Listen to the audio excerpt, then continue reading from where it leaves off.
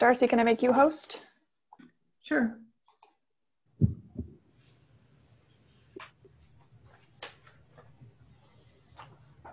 All right, you're all set. Have a good night, everyone. Take care, Athena. Good evening. Seeing that there's a quorum in attendance, I'm calling the October 8th, 2020 meeting of the Town Service and Outreach Committee to order at 6:33. Governor Baker's March 12th, 2020 order suspending certain provisions of the open meeting law allows us to hold this virtual meeting of the Town Services and Outreach Committee. I am now going to call on each committee member by name to confirm that you can hear me and we can hear you. Alyssa Brewer. Present. Darcy Dumont, present. Dorothy Pam. Dorothy. Present. Evan Ross. Present. George Ryan. Present. Okay, and we'll be hearing from other people later. Those assisting the meeting will be monitoring committee members' connections, and if necessary, we'll pause the meeting until people are reconnected. We request that everyone be patient with the process. Let me just check and see. I don't think we have any public. Do we? No, no public yet. All right, so no public comment. Okay, I think we have Paul just for half an hour. Is that correct, Paul? Oh, you're mute. We have two sets of town manager appointments today. We have appointments, recommendations to appoint people to the CDBG Advisory Board and the Cultural Council. You should also have Design Review Board. I do not think we have that. Oh, it's in the packet. The Design Review Board is? I went in and checked and printed things out again, and it was there. Oh, did everyone else see that? Because I do not recall putting that in there. It was sent to us on the 24th. I don't believe it's in the packet, but it was sent to us on the 24th. Oh, okay. Well, I don't think we can look at them if It's on the posting. It's in the meeting posting. It's on the agenda. Is it in the packet? So I went to TSO. I sometimes get confused when I'm there. I poked around, and I think I finally found he said, papers for this meeting attached here. I tapped on here, and I saw it there, and Right. All I want to know is, can we look at them if I didn't put them in the packet? It doesn't make any difference if you put them in the packet as long as it was part of the meeting notice, which it was. Okay. All right. All right. So we're going to do them last because I don't have them on my script here. We're going to start with CDBG. If you could, actually, let's start with the Amherst Cultural Council. Paul, would you mind just giving a little introduction to that? Yeah, so this is for the Amherst Cultural Council. We have one vacancy and there's one appointment. I'll talk about that first, and then we'll talk about the non-voting associate members. So first, for the 1 3-year term, I have Matt Holloway of 63 Maplewood Drive.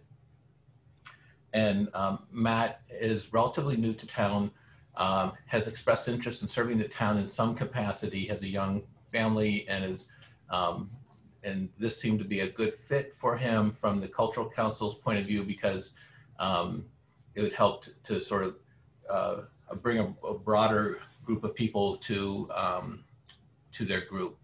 And so that's the appointment. And then we had interest from 3 high school students, and very energetic young women, and really felt interested in having them participate, as did the the chair and the he's the secretary of the Cultural Council. So adding them as non-voting associate members for a term of 1 year, and they are Nandi Shivendi, Sydney Major, and Leah Newberger.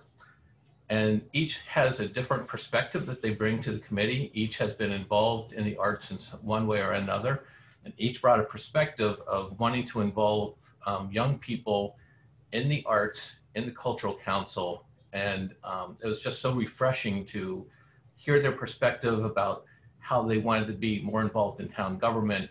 And it was a real opportunity to engage young people in a Cultural Council, which is allowed to have associate members like this. So those are also presented to you. Thank you. Do we have any comments or questions from the counselors? I have one question about Matt Holloway. I just noticed that he didn't have any arts background. And I wondered if he's enthusiastic, but is it the case that there weren't other people that had an arts background, or? He doesn't himself, but he comes from a family of artists. His father was an award-winning movie maker of some sort. I don't know exactly who he was, but, and so he has arts, and he's a philosophy major in college. So while he's not professionally dedicated to the arts, he does have a lot of interest in arts personally. And were there other people that did have arts background or arts? This is my recommendation, yeah.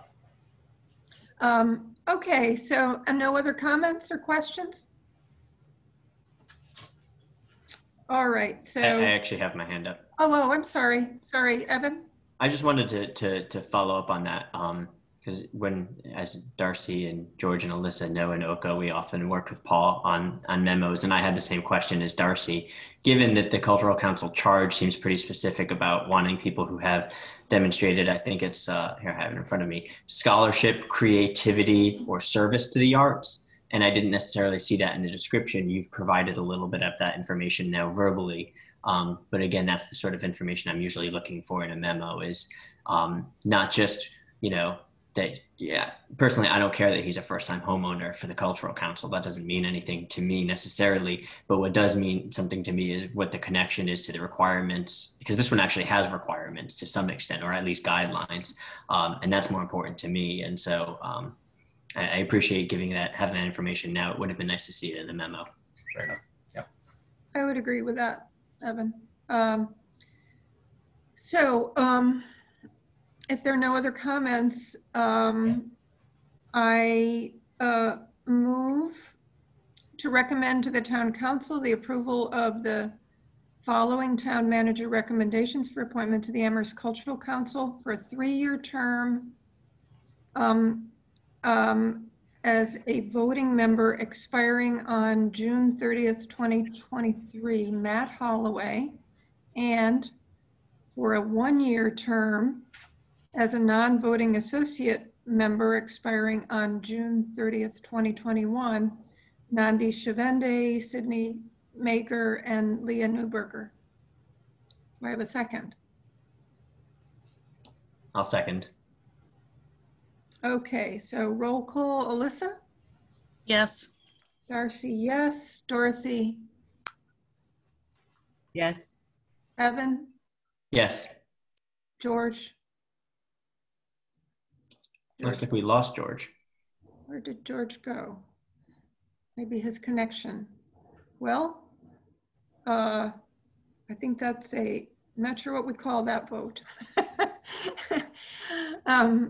Well, it definitely passed for.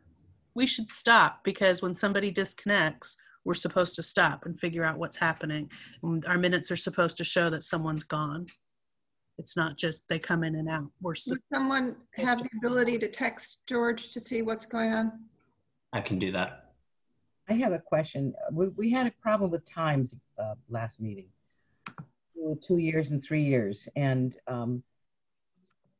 and the question of what was in the charge and what was in the state law. And we didn't, I read over the minutes for the meeting. And when I hear 23 as a date, I'm thinking, aren't we in that same spot again? Isn't that 3 years? You're not in the same spot. So it's a that's a 2-year term. No, that's a 3-year term. So sometimes we have 3 years and sometimes we have 2 years. George has reported that he just lost power. Oh. Oh, So I would assume we should just continue without him. Right. The minutes need to reflect that he's gone. And then was he planning to call in? Because he's like happy to sit in the dark and talk to us on his phone. There is one phone attendee. I don't know whether that's George's number or not. No. okay. Mark him as absent from that vote then. Yeah, okay, we have four votes in favor.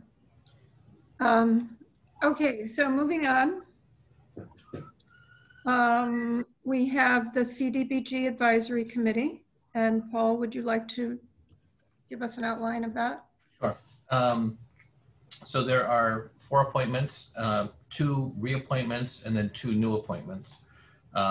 The reappointments are Paul Golston and Nathaniel Larson, who are in the second, this would be their second term of appointment. The new appointments are Becky Michaels of Evergreen Lane and Lucas Hanscom. So Becky Michaels has had a lot of experience in the community, works with the district attorney's office, has been co-president of the Amherst Education Foundation, has volunteered for Not for Bread Alone, on the Fort River School Council, has been an LSSC soccer coach, and most interestingly, she had experience delivering meals during the pandemic to seniors, and that was an important thing for her in terms of what it revealed about the nature of our community, that she had her eyes open in some ways that helped her really want to contribute to the town through the CDBG Advisory Committee. So Mr. Hanscom is a person who has expressed a lot of interest in serving the town. Again, we're trying to broaden the number of people and the range of people who participate in our local committees. He was familiar with the CDBG Advisory Committee, but not experienced in it, but was willing to learn. And in our interviews, we felt that he was a good person to bring into the fold at this point in time. Okay, thank you. Counselor, questions or comments?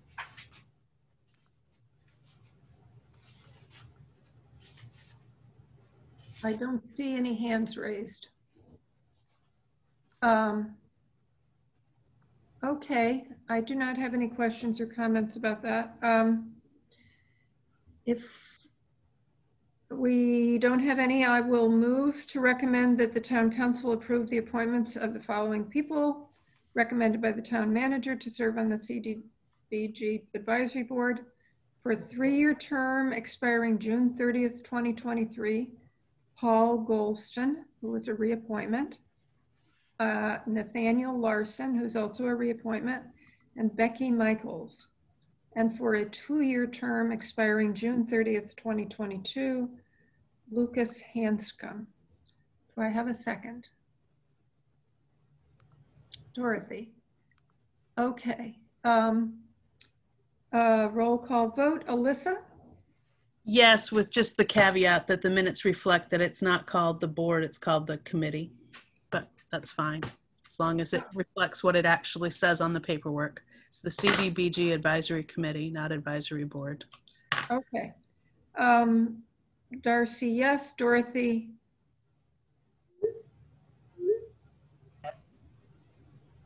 Evan? Yes. Okay, so 4 in favor again.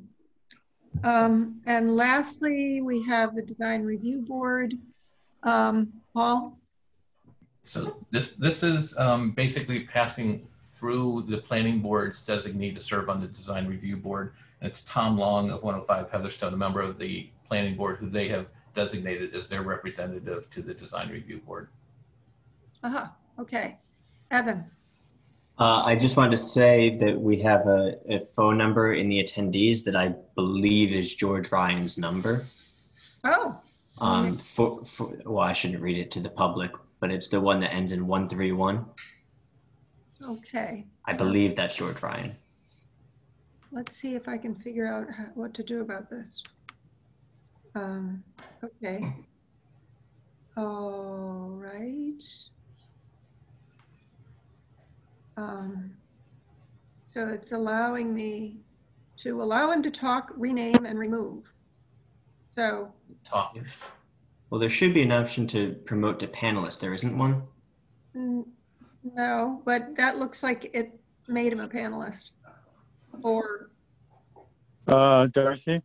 Yes, George. Okay. We've lost all power, but I was able to call in. I could only get in as an attendee, but so I am able to hear you, and I suppose I can vote if needed. So I'm here. Okay, we're voting right now on Tom Long for. All right. I guess we didn't do the roll call vote yet.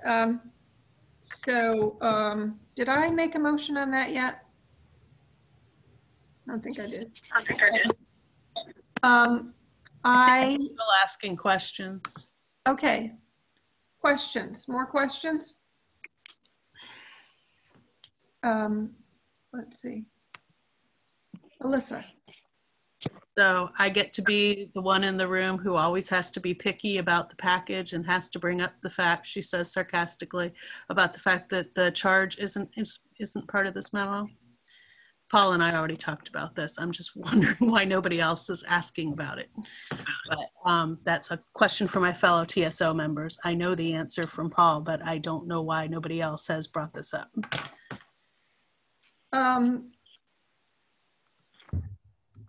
I can include it in the packet before it goes to the town council. That'll be great. Okay, great. Other questions? All right, if not, I move that, I move to recommend that the town council approve the appointment of Tom Long to the design review board with the term to expire June 30th, 2021. Do I have a second? Second. Okay, roll call vote. Alyssa? Yes. Darcy, yes. Dorothy? Yes. Evan? Yes. George? Yes. Okay, 5 in favor. All right, so that's all of our appointments for today. We are, I believe, going to get the Community Safety Committee appointment recommendations before the next meeting. Is that correct, Paul? I'm hoping to, if we get all the interviews done and everything happens by that time. Yeah, to the extent that you can get them to us a little earlier than usual, I think it would be helpful for that set. Mm-hmm. And also, do you have anything else on the agenda for appointments for the next meeting? We are, there's another set we're working through, I think Agricultural Commission. There might be a couple others. I don't, Angela manages all that, so I'm not really sure. Okay, Alyssa? Is that? Yeah. Thank you. I just wanted to verify that when we say it's going to be ready for the next meeting, and hopefully, as you indicated, a couple days ahead, although, you know, it's we're working very fast on this process for this new committee, is October 22nd, right? That's our next meeting. Okay. Yeah, cool. The next meeting got moved. It was going to be the 29th, then it was moved to the 22nd. Yeah, it's a much more complicated process because it's a very large interview team, and getting all the schedules done for everybody is a pretty big chore. And you're interviewing everybody who applies? Yes. Okay. All right, thank you. Okay, so moving on to our other action item, which is the face recognition technology bylaw, which the sponsors of this bylaw are both here, Mandy Jo Haneke and Pat DeAngelis. At the suggestion of the majority of this committee, they subdivided the bylaw proposal into two parts. And the TSO members stated that they thought, some TSO members stated they thought they'd be able to approve the facial recognition portion of the bylaw more quickly and easily and get it back to the council. So sponsors acceded to this wish and will be presenting their revision of the face recognition part of the bylaw tonight. So take it away, Mandy Jo and Pat. Pat and I said we should discuss who's going to present before we did this again, and then we didn't. You know I don't like to talk. Okay. We're bad at planning, apparently. So yes, we did split this in two. Do you want me to put this on the screen while I talk? Sure. Yeah. Because that might be easier to point stuff out. So here's the split. This one's a lot shorter than the other one with the split because this has one purpose, which is to prohibit the municipal use of facial recognition technology. So we have 4 definitions. I want to point out the definition of town of Amherst is limited, is a limited definition, which is why it's in here. To be clear that to try and do the sort of separation, I think Alyssa was asking about this, and it was one of the things that came up with Paul and the staff that were at the last meeting. Who does it apply to? And so we took some language from the charter and we limited the town of Amherst to essentially be any department except those departments under the jurisdiction of the school committee, regional school committee, or library trustees. So we're trying to limit it to anything the town manager is in charge of and nothing the other committees that are elected bodies are in charge of. So it won't apply to the schools, for example. It would only apply to the departments that the manager is in charge of. So I wanted to point that one out. And then it is the prohibition in B. And then we've added some exceptions. Well, we had one exception in there already, which was the inadvertent or unintentional use, but we added 2B in response to some concerns of staff at the last meeting. And this is language that we hope allows for, or the intention of this language is to allow for essentially the use of facial technology to sign onto a phone or sign on to a computer for that instead of typing in a passcode. There were concerns about that given that many computers and all are starting to use that type of technology as their sort of sign-on method. And so we have added that as an exception to this prohibition. And then we kept the bylaw before had an annual report. We kept that, but for this one, we made it biannual, so every other year to report, and we picked March 30th for the timeline of that, so every March 30th in even numbered years.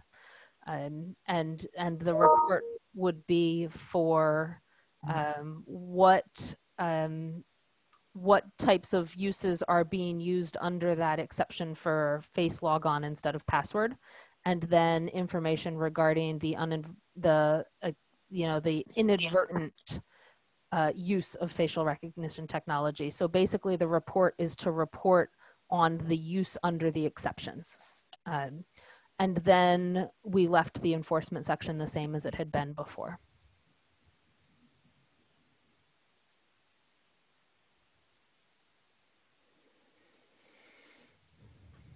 Questions? Alyssa. So always fun to be able to do brand new things, right? Things we've literally never done before, which include putting in a bylaw that a biannual report has to take place. So that it's rare that the bylaw mentions an annual report, and a biannual report is even more unusual. I'm not sure why we chose that, although I appreciate the explanations we've received so far. But the other specific thing I want to say about the reporting itself, because I actually do like having reports written into things, is I want to be clear that at the beginning where it talks about the definition of the report, that sounds good. But down at the bottom, it says somewhere approval. Somewhere in here, it says that the town council approves the report. We don't approve reports. That's not a thing. Accept reports. I don't know how we say we disapprove of this report, because if you approve of a report, you're approving of the content. And if the content is, I didn't feel like writing the report, so the answer is no, or I'm writing part of the answer here, but I'm not actually giving you what somebody happens to know is actually inaccurate information. I'm just not, like I said, reporting is unusual in the bylaws to begin with, so let's be cautious with it. If you really want to go with biannual, I won't fight that, but I don't want it to say that we're not going to approve a report. Where do you see the approval? Yeah. At the top of page 2, of even number years for council approval. You know, you could just take it out. It could just say of even numbered years. Prior to even numbered years. Okay. It was at the top of page 1 for us. This part right here. Yeah, it could just stop where it says even numbered year, period. Because that would mean, because your sentence already says it's submitted to the town council, it's published on the town bulletin board. But if you just took out the phrase for council approval, I don't think you'd lose anything. And I think it causes confusion to create such a concept.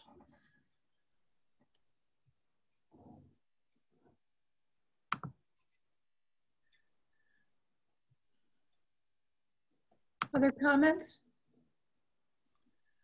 I'm sitting here thinking about it. I hear what you're saying, Alyssa. Accepting the report in essence would be saying, hey, yeah, this is what we wanted, or no, this isn't what we wanted. Is that what, which is a form of approval? I'm not having trouble with the word approval. Well, I have trouble with the word approval. Yeah, no, I understand that. I mean, I don't have trouble with you having trouble with that word. I can get rid of the word. I'm just trying to make sure that it isn't just that the report is given to the council, but the council reviews it to see if what's been happening, whether or not we have to make any changes or anything like that, I guess. Sorry, Pat, I think the third number under this covers that. Maybe that was one of the things I was pausing on too, that based on the information in the report, the town council shall consider. So that's us looking at the report, the town council looking at the report and saying, here's things, but it's not the actual approval of, oh, hey, the report's good. It's using that report to make other decisions then. So I think I'd be okay with the removal of that language. Yes, I am too. Cool, because I think that does cover it, because you called that out specifically, that we have to do something. We can't just say thanks, be done with it. So thank you. Alyssa. Okay, Dorothy?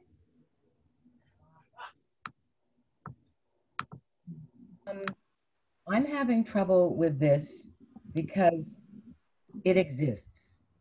You're using it.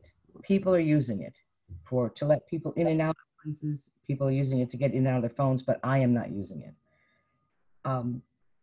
You don't like it because it's not trustworthy, but it's used, it exists, it's on equipment, it will be on new equipment. And so you're saying, okay, you have this and it says this, but it all depends upon the purpose. So it's because of the intent and the purpose part of it that it confuses me. So if your intent or purpose is to let somebody in or out of town hall because they work there, that's a good purpose. But if your intent is to use it against somebody in a criminal case, then that's a bad purpose and you're not allowed to do it. And I guess I'm finding that kind of going against human nature. I mean, we have this in terms of wiretap laws. Did you get permission, or was it under certain circumstances? And yet I know that stuff that's on the wiretap, it always comes out. It always gets used. So it's the intent part. So I'm finding it very complex, and I'm wondering if it has really been gone over by a lawyer who specializes in this field. Because so far, all I can see is that if somehow facial recognition is used because it exists on town things and will exist, and it causes someone a problem, that this allows it the right to sue, but that part is kind of vague. I don't know what they get. And I think it says that nobody's going to have to pay any money. So no monetary damages shall be allowed. So I'm just, besides being a statement, a very complex statement that we don't like facial recognition technology because, and I don't even know if it's in this particular version or in the last one, you talk about it not being really good enough on certain groups and it can really be used to misidentify individuals. I just see it as a really confusing, wishy-washy thing, and I don't know what it gets us, or whether it just gets us into a situation where somebody says, well, it wasn't supposed to be used this way, but we have it, okay? Somebody goes into town hall and wrecks it up, okay? And you have some picture from some camera or some whatever, and you're saying, well, you can't use that.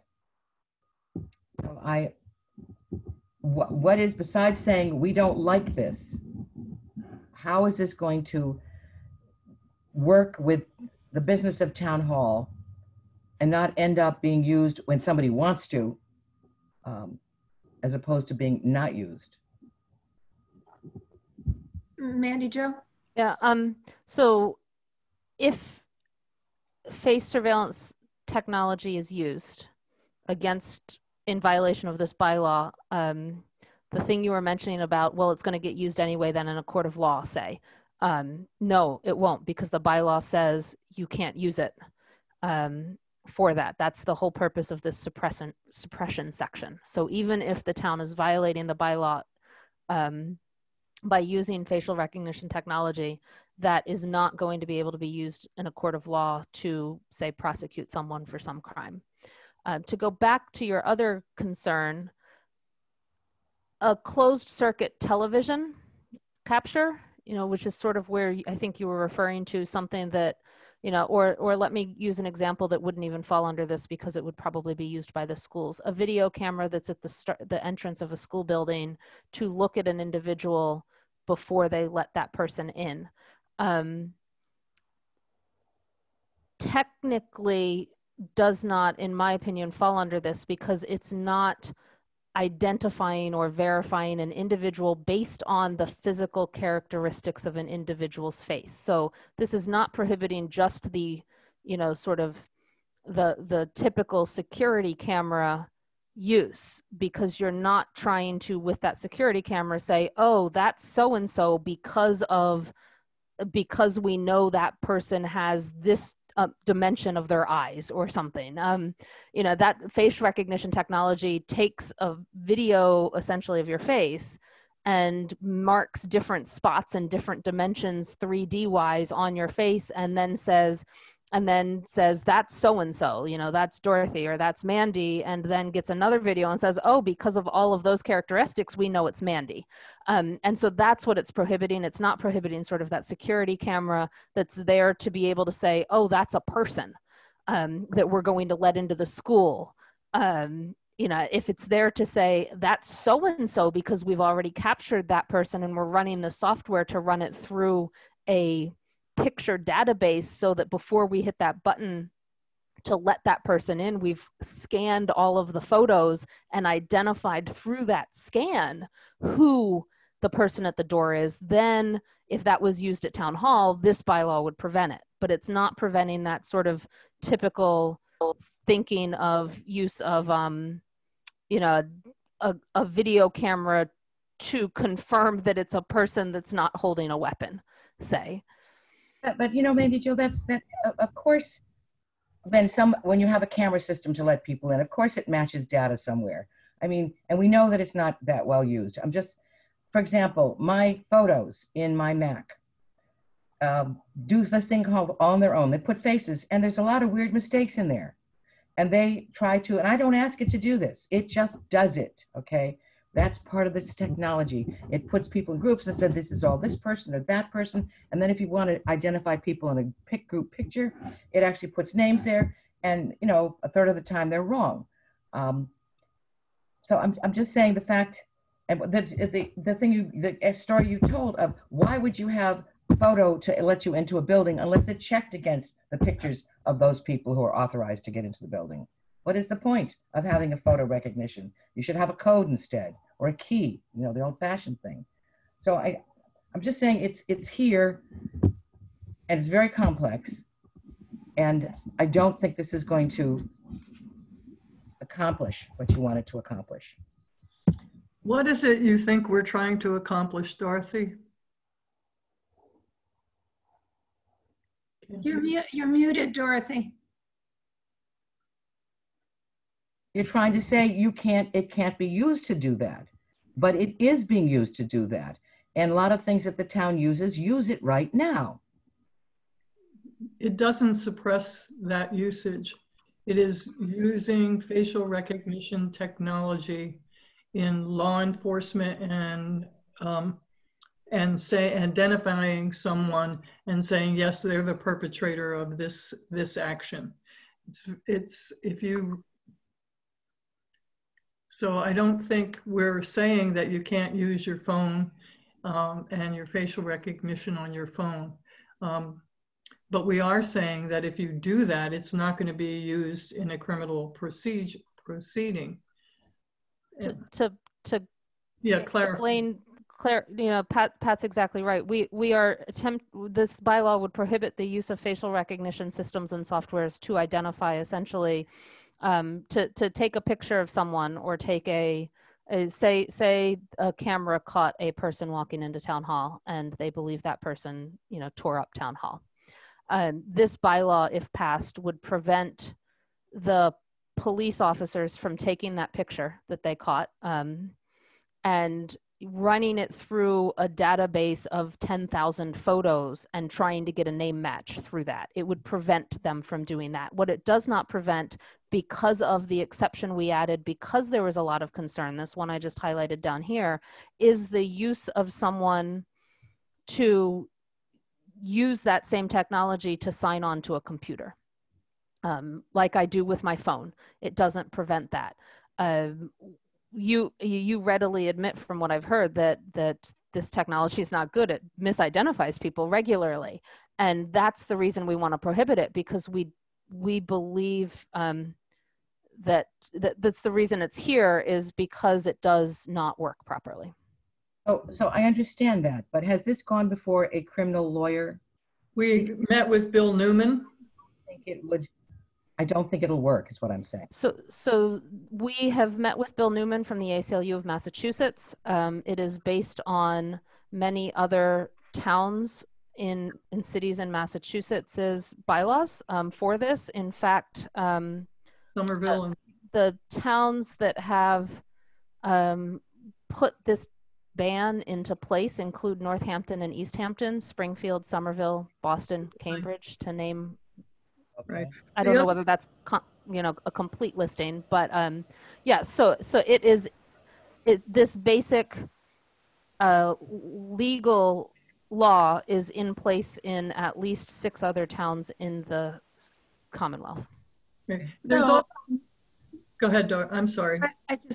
Evan's been waiting to speak for quite a while now. Evan? Yeah, so first I want to thank the sponsors for being so receptive to the committee's request that we divide the bylaw. I think this is a much more digestible bylaw, and it's certainly something that I'm in support of for the reasons that you listed with regard to the problems that come with facial recognition. I had just 2 questions. So you just cited a number of communities that have those, and so anytime we're passing something that another community has, I like to look at what they passed to see how similar. And so I picked up Cambridge's, which is very similar. I'm assuming is possibly a model of what. And one of the differences I saw, and I'm just curious if this matters. Both of my questions, you're perfectly willing. You can tell me you're overthinking this, Evan. But I noticed that Cambridge's says unlawful to obtain, retain, request access, or use. And we have request, access, or use, but not the obtain, retain. And I was wondering, does that matter? Does the absence of those two words allow things, to, the retention, and here's, I guess, the thought behind this is you have that it's an exemption of if they get it incidentally, right? Or accidentally. But then if they get it accidentally, could they lawfully retain it, I guess, because that retain is not there? I guess and I don't want to get nitpicky, and you can tell me that I'm overthinking this, but that was a difference I noticed, and I wondered if it mattered. No, thank you for pointing that out. That is actually one of the removals we did in response to staff concern. We had a lot of concern from the IT department that all of this software is already in a bunch of stuff, and that they would have a hard time obtaining software for, say, our computers that we're using now, because it's built into the device, and they can't buy it without the software being built in. So we removed the obtain and retain, so that concern of IT staff that they wouldn't be able to purchase things because it's now sort of a standard type of software, from the prohibition, so that they can purchase a computer or a phone that has this standardized software in it, but then it just can't be used. That was the obtain. I think we thought retain might be similar to that, Pat. I can't remember. We would probably be willing to add retain back in if there is a concern that the inadvertent obtaining of it should be then immediately deleted. Okay. Thanks. I would have assumed that their concern would have been obviated by B2B, but you're saying even with that exemption, they still felt as though it was a problem. Okay, interesting. Well, that exemption allows for the use of it. We're just sort of covering our bases, I guess, is what we would say. And the second thing, and again, I'm very likely just overthinking this, but I was reading the suppression, which to me is sort of like the most the most important part's the ban, but maybe the second most important part is the suppression if the ban is violated. And I guess I'm just curious, so no data collected or derived from any use of face surveillance or face surveillance system in violation of this bylaw. So I guess I'm curious, because the inadvertent or accidental acquisition is technically exempted and therefore not in violation, if someone on town staff gets accidentally sent data that was derived from facial recognition, would this bylaw still suppress the use of that in any type of proceeding, even though it wasn't technically in violation of the bylaw? It may not. That is a good catch that I think both Pat and I would like to probably get rid of. And that language does mirror Cambridge's, but it mirrors Cambridge's. Yeah, they have. I guess that was my curious. If a town staff member, a police officer, accidentally obtained information that was used in facial recognition, could they say, well, it was accidental, so it wasn't a violation of the bylaw, so we're still going to use it. It doesn't have to be suppressed, is I guess my question. Right, it should be suppressed. And I thought originally we had something in there about accidental receipt of, but I just went to that one. We have that they can't request it. Did not request or solicit any of that, and that they log it right in the biannual. But it doesn't necessarily say that they can't, if they accidentally receive it, that they can't then use it. And my assumption or my personal belief is they shouldn't be able to use it even if they get it accidentally. You're absolutely right. So I think deleting that 5-word phrase would take care of that issue. Okay. And those are my 2 questions. Thank you. So I have a quick question, and that is, our body cams that our police have, they do not include facial recognition. Is that correct? Our police department doesn't have body cameras. They have dashboard cameras in their cars. Those are different things. And they don't have it, do they? I do not know whether they are capable or whether they, or the, So the camera itself, I don't know whether has the software installed to do facial recognition at point of time. And I do not know whether the town itself could send that off then to run it through a database. I believe last week or at last meeting that this was talked about, the chief, I think he indicated that he had no intention at this point in time of acquiring something like that because of its issues with identification. Right. I think that was his comment. So even if it has the capability, my understanding is it's not being used right now. Okay. I just would like to make a comment that I did some research on this, and I just feel like there are, there's a long list of reasons why this is a good idea, and it's very future focused. I appreciate the sponsors bringing it forward because it's very future faced, and there's a lot of worrisome things going on with people's privacy being invaded. And so I agree that a big reason is because of the way it can be used in a discriminatory manner. But I think that there are also a whole long list of other privacy concerns that are equally important. So I also see George has a comment. Yeah, we got our power back magically. So, just a question, and I'm sure I just my lack of knowledge of these sorts of things is the issue, but under enforcement, it's the, I think the numbers are right on my copy, number 2 violation, yes, the last sentence.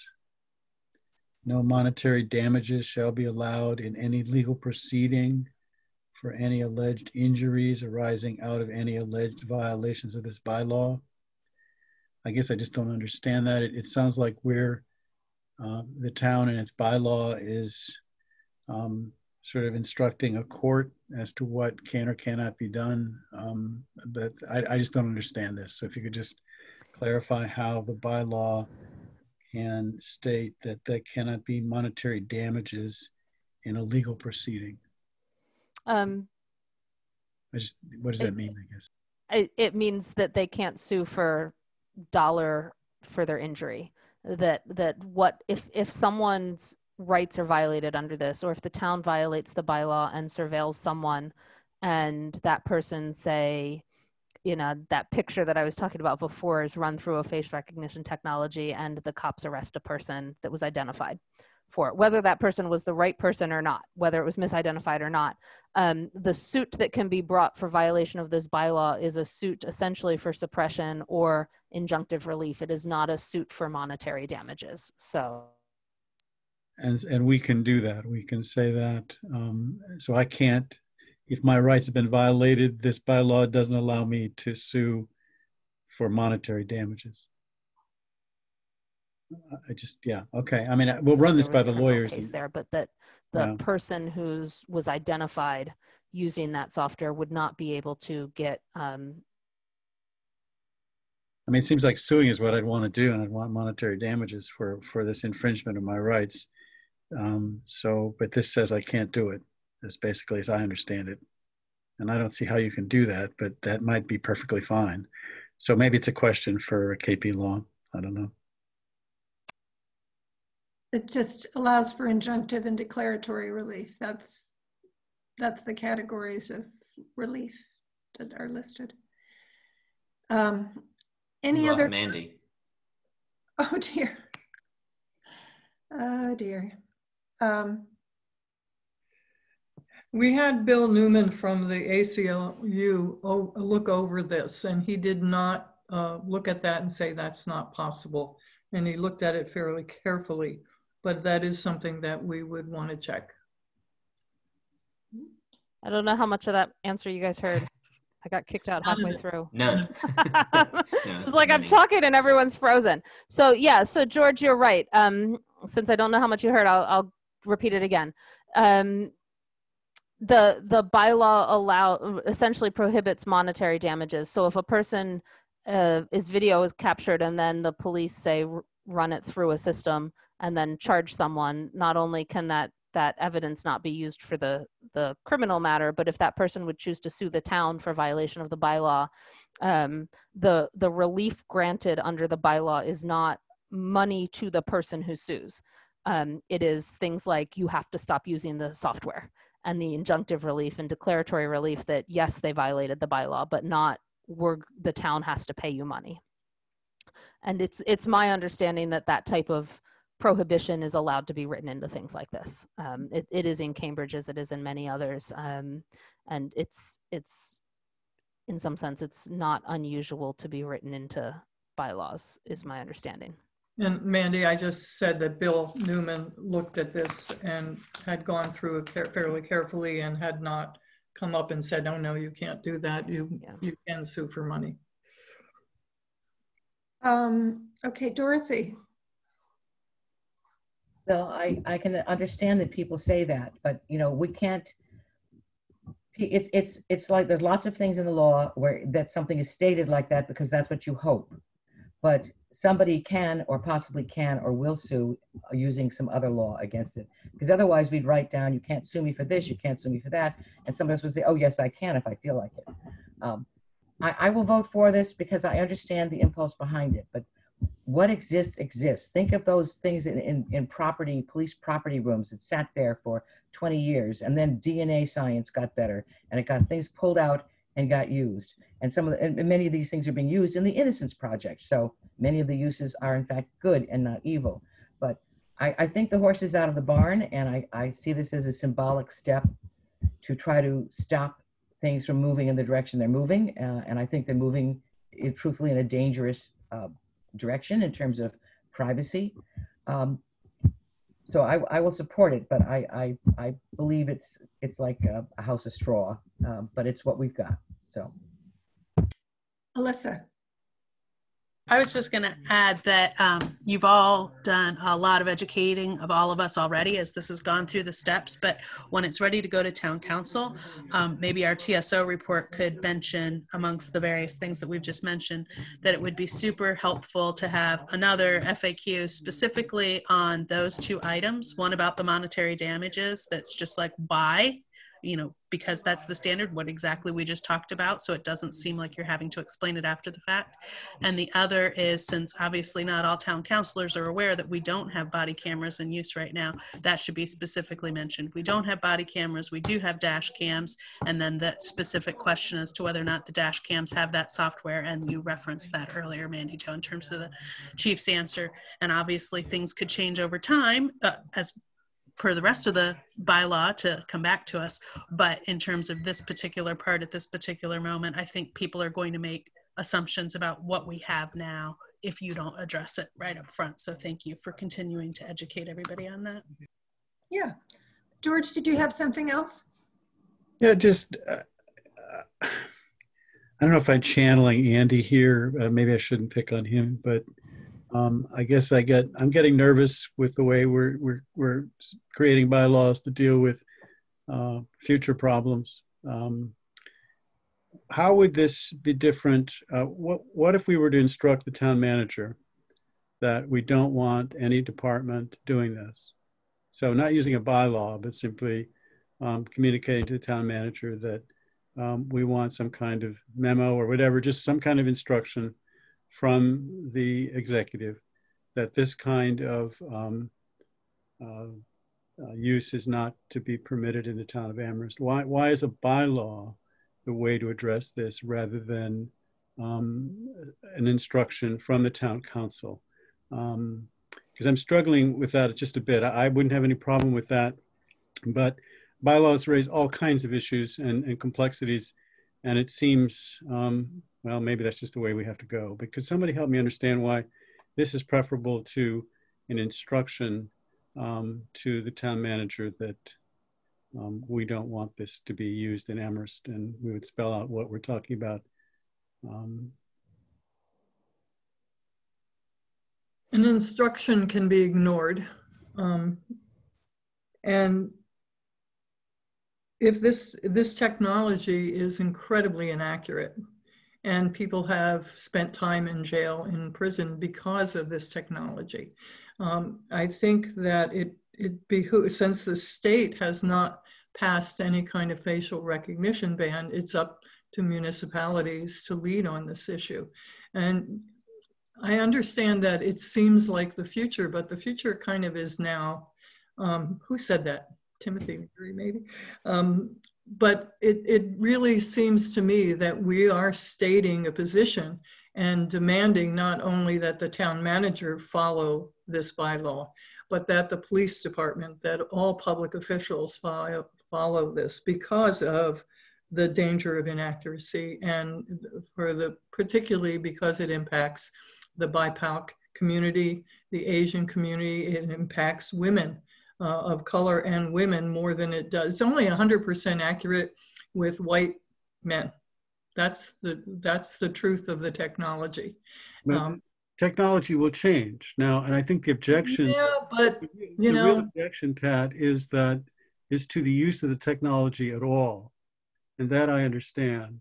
But if it's just the other argument, then eventually the technology will improve. So this is not really about technology. It's about a use of technology that threatens people's privacy. Right. It does threaten people's privacy, but you asked why we don't just tell the town manager what to do. Because he has an independent streak. No. I mean, I think quite literally, we are saying this is technology that the town of Amherst will not use, even if it gets better. I mean, there are exigent circumstances if there, or perhaps that's in the other bylaw. I'm more confused than ever. If the police came to us, the town, meaning the town council, and said, these are the reasons why we need this, it could be, the usage could be reconsidered. But I don't know, Mandy Jo, you can probably do a better job of this. I mean, my answer would be town managers change. Bylaws are enforceable. Memos of agreement are not. Right. And so if this is important enough to the council, it should be in a bylaw, not in a memo of agreement. Yeah. Alyssa, do you have something else? Yes, I can't emphasize that enough, what Mandy Jo and Pat just said. I've worked with 6 different town managers. We've never done orders in this town. Hey, Aaron's here now. He could vouch for that. We've never done orders in this town except for these new financial orders since we're under the new form of government. Memos fade from memory as well as from even being able to find them literally. So this, given the importance of this issue, I absolutely agree that this belongs in a bylaw. Let's also remember that when it comes to evaluation, for example, George, something you're very familiar with GOL, we all have different senses of priority as to how important the various things are that we agreed as a town council were the town manager's performance goals. And this is not something I want to be subject to a performance goal as to whether or not this happens. I want this to be the law of the community is this, until of course technology changes and we need to update it.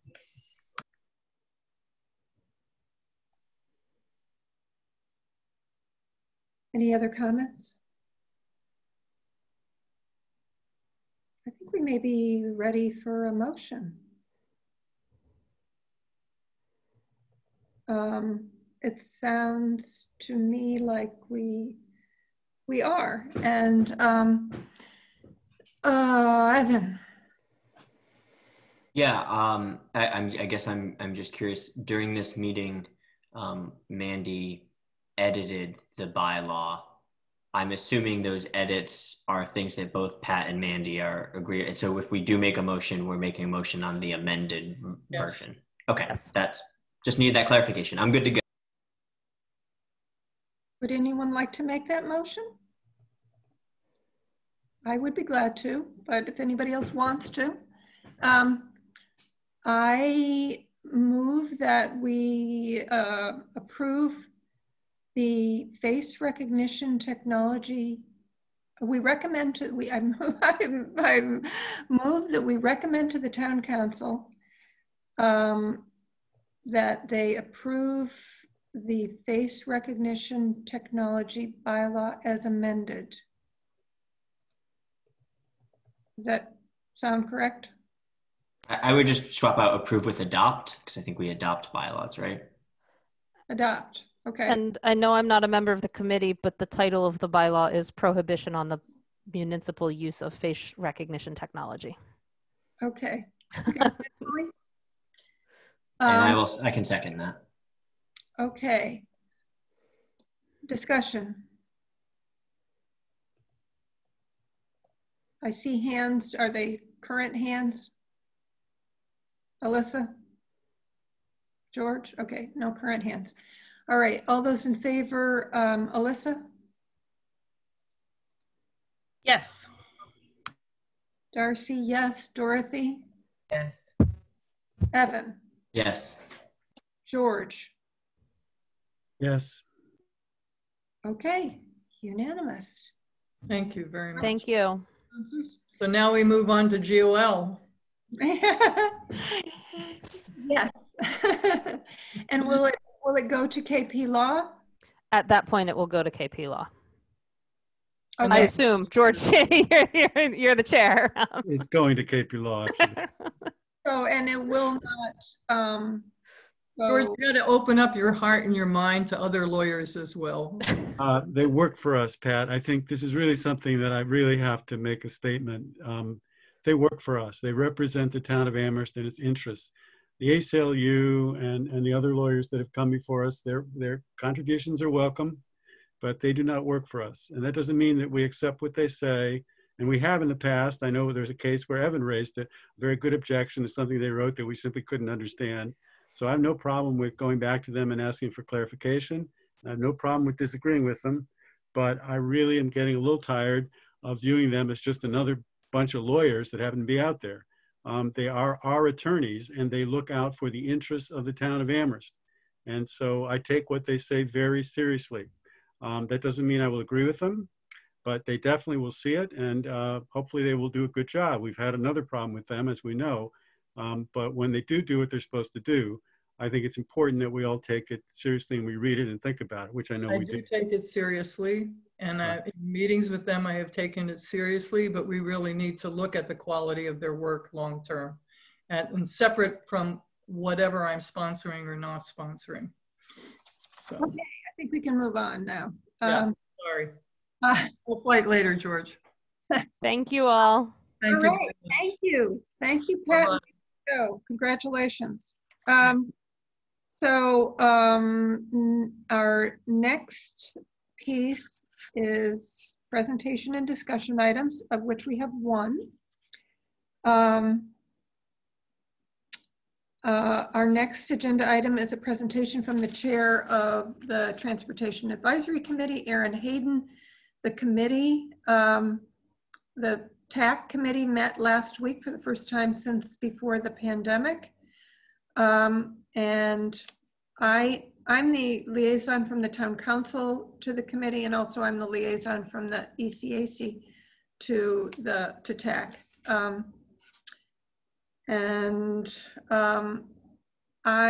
In the packet is the TAC charge and materials that Alyssa gathered regarding background of TAC. And I was going to read the charge, but then I looked again at it and it's really long. It's got multiple bullets of what it is charged with doing, including, Alyssa noted that at the end it includes that it shall take the place of the functions of the Public Works Committee, the Public Transportation, Bicycle and Pedestrian Committee, and the Downtown Parking Working Group once the working group has completed its initial phases of work. That was an earlier iteration of the Downtown Parking Working Group.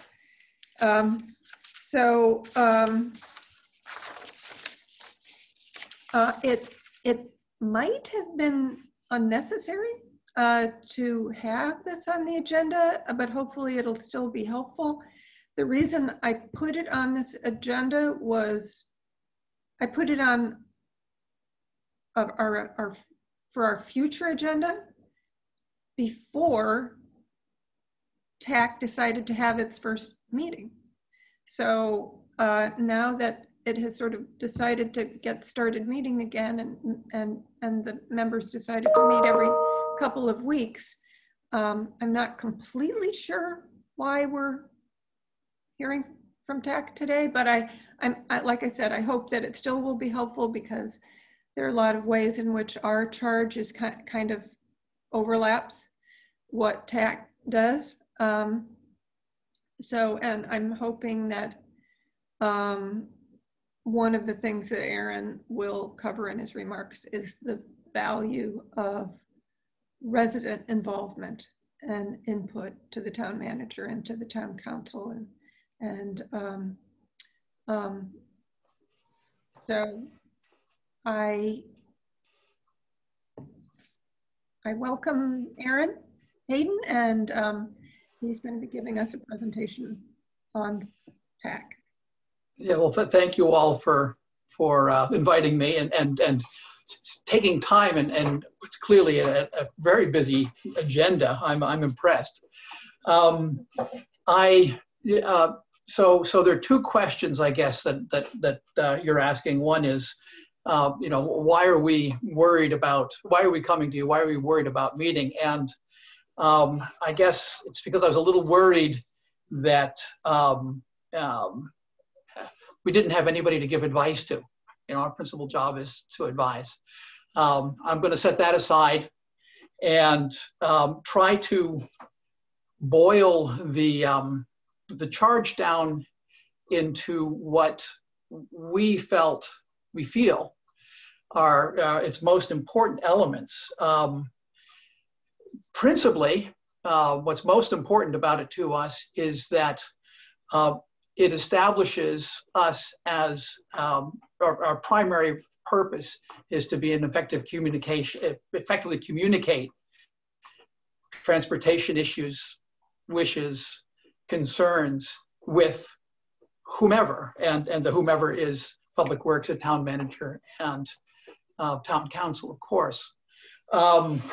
What's important about the very brief history that Darcy mentions about it being pushed together from 3 different committees is that, well, for me anyway, is that every one of the 50 some odd committees that have been created in the town of Amherst and were in place 2 years ago, each one of them came into an existence because there was a community concern, a community issue that we wanted, or it was desired that there was some group that had a task to deal with that, to understand that issue and help, town meeting and the select board in those days understand and, do good work with that. And that's kind of, we take that responsibility. We understand that responsibility. We take it very seriously.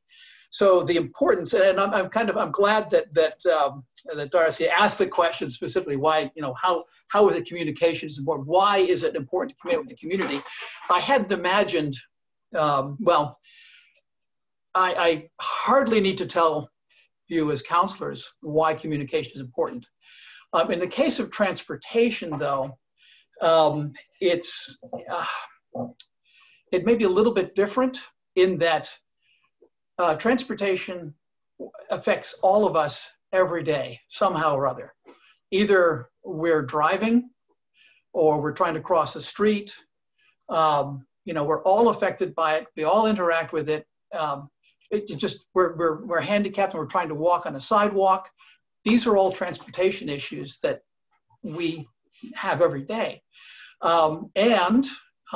In the old days anyway, I'm sure this hasn't changed much, there was a flood of requests that would come into Public Works, the town manager's office, the select board for all kinds of things related to transportation, among everything else, of course, but in transportation specifically now. And there was often a sort of difficulty in answering the question, well, how do we establish the communication with this?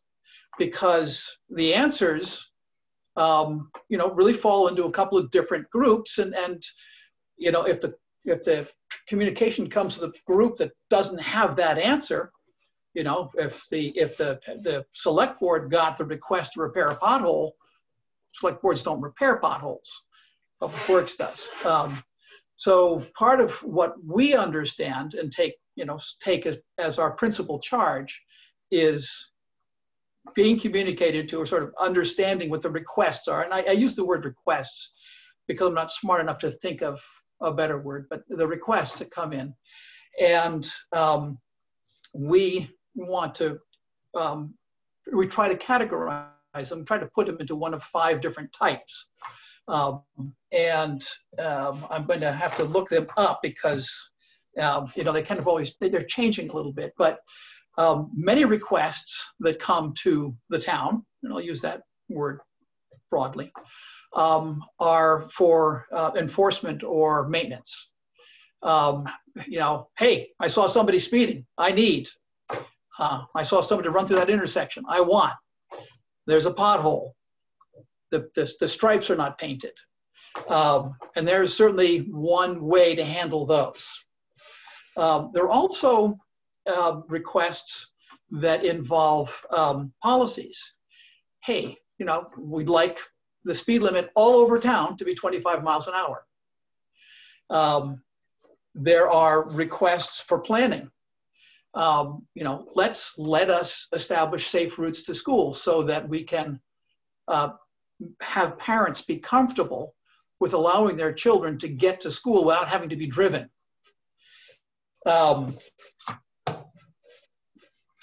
So anytime, you know, so getting back to the communication, anytime you get one of those requests, there's a different level of communication that one needs to enter into to be effective in answering that request. Like I say, in the case of enforcement or maintenance, you know, the police department, Public Works, they're people who have to know about that and take care of it.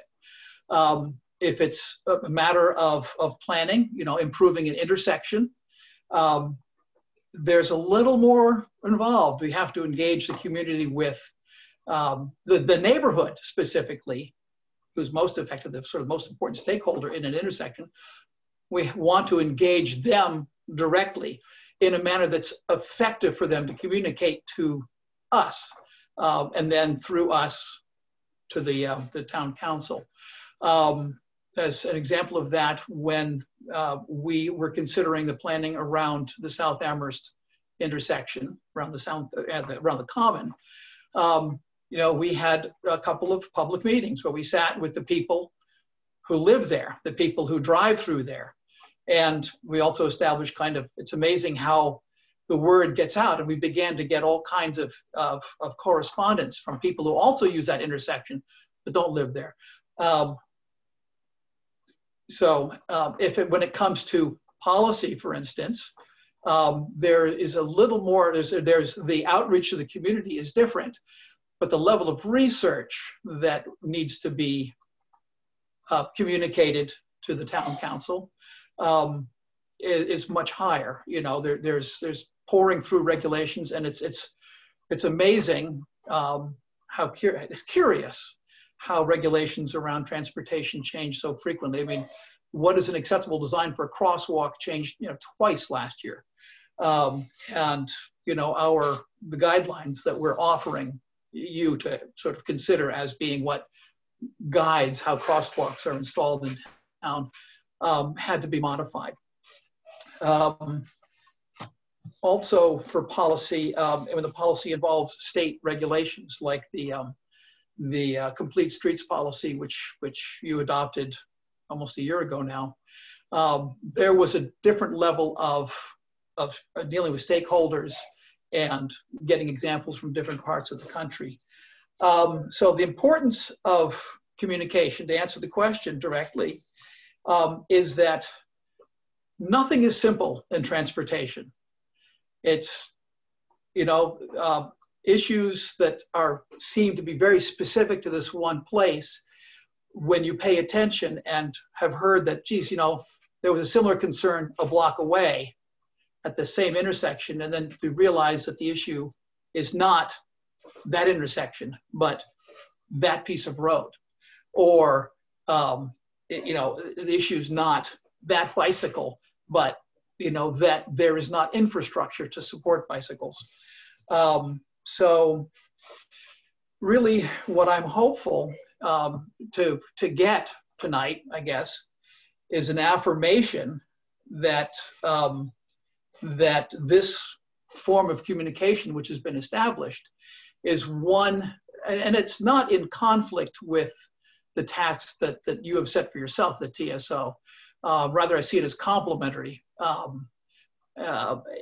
You know, I don't know how to describe it so much as saying that, you know, we're happy to be the people who organize the charrette over this design, or have that open meeting, or do the research so that the regulations are understood and can be presented.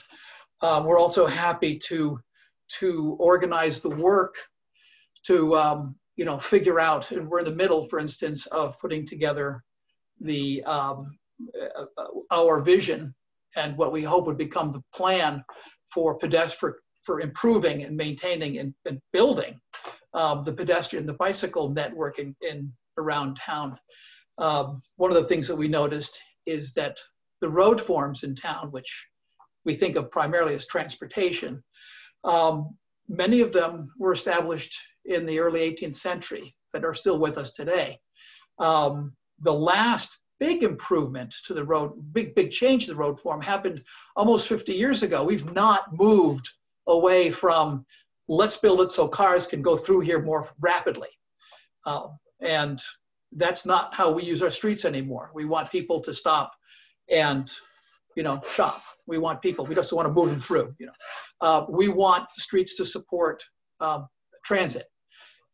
This is another function another communication that we would offer, which is to keep tabs on how transportation is going. When the B49 was going to be taken away from the center of town, you know, this was an issue that we needed to communicate and get on top of. Fortunately, it's still coming downtown, so we will continue to have a direct bus service between Northampton downtown and Amherst downtown. Things that we have missed in the last 6 months since we've been in hiatus during our pandemic, for instance, has been the final draft of the changes to Northampton Road between the intersection at Pleasant Street and University Drive. The 100% drawings they're not quite approved. They're drafted, they're being sent around. And, you know, just because I'm nosy, you know, I find out that in fact, all of the recommendations that we made, that the town asked for, that went into that, were in fact implemented. Jason has one small thing that he wants to change. I hope he can do that, but otherwise, so the work is continuing, and we've felt a little bit on the side, you know, because, well, we haven't had the regular communication with you all, and we see, you know, things happening that are kind of leaving us out, and we're anxious. I want to, I guess, remind everybody of how great this committee is. They're very energetic. They put a lot of time and effort into it. One of our big efforts in organizing the communication is to build the sort of a decision tree, so we can you know, when we're trying to prioritize work, what do we want to go to first and what I have second, you know, we'd like to have an objective tool for that. Well, you know, 3 of our members meet in between our semi-monthly meetings to do that work, and they've gathered together a lot of, they have a subcommittee, and they've gathered together a lot of resources. They're doing a lot of work to do that. So I do want to advertise their willingness and their energies, and I'm going to stop now and answer questions. Thank you very much, Aaron. That was very helpful. So I am not completely sure what we're going to be asking questions about, but I, open it up in general. Alyssa has had her hand up for a while, if that's current. And I went on and on and on. Thank you so much, Erin. And I'm glad we went ahead and did this because it might feel a little bit like we're picking on TAC, but TAC is just one of the many committees that we have in the town of Amherst that doesn't have a requirement to exist under Mass General Law, like say a Conservation Commission, or by town bylaw, say the Human Rights Commission, or by town meeting action, or really any reason at all. So I find it a little strange when, before Erin spoke, Darcy, when you referenced like, well, they just want to meet because they want to. Well, so what? They get appointed to do a certain job. They don't just get to keep meeting because they want to, because they had before this particular form of government took place. A committee that exists doesn't just get to exist because it wants to exist. It's supposed to exist because it's supposed to be fulfilling a charge.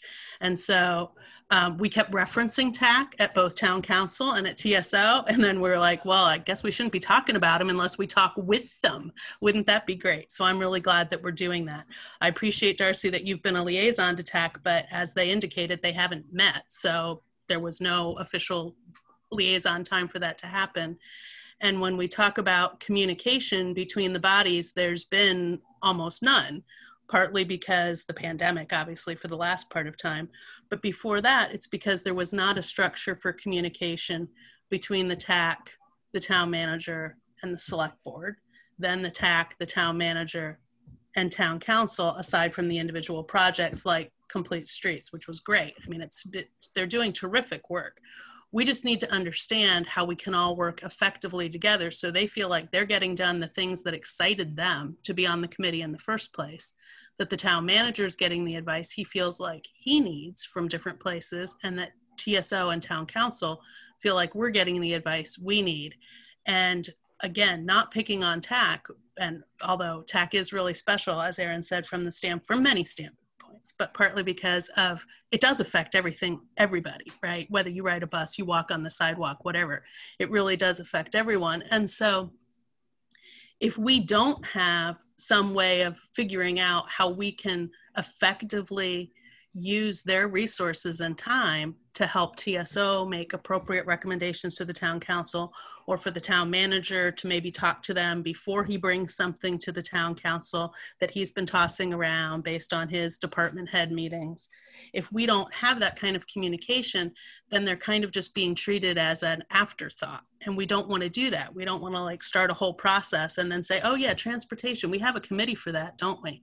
And so we want to make sure that it's integrated in some fashion, because if it's not going to be integrated, then what's the point of it? I mean, it needs to be advising somebody, and it's not advising anybody right now, not just because of the pandemic, but because of the way it was, the transition, and the fact that there was not a strong communication path way back in the past either.